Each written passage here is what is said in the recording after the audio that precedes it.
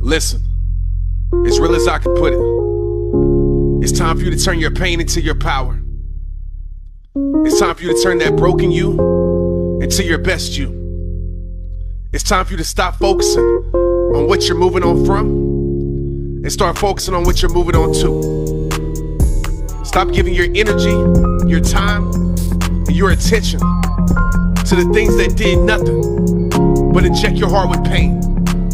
Stop looking back, going back, and turning back to the things that did nothing but make your life a living hell.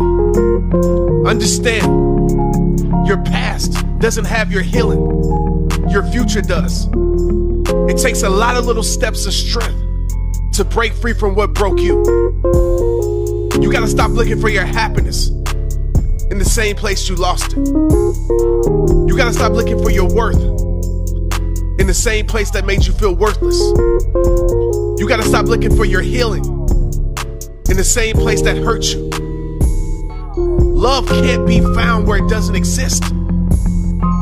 So it's time for you to cut off that source of pain and decide, like truly decide, that this part of your past should not, cannot, and will not be a part of your future. But you have to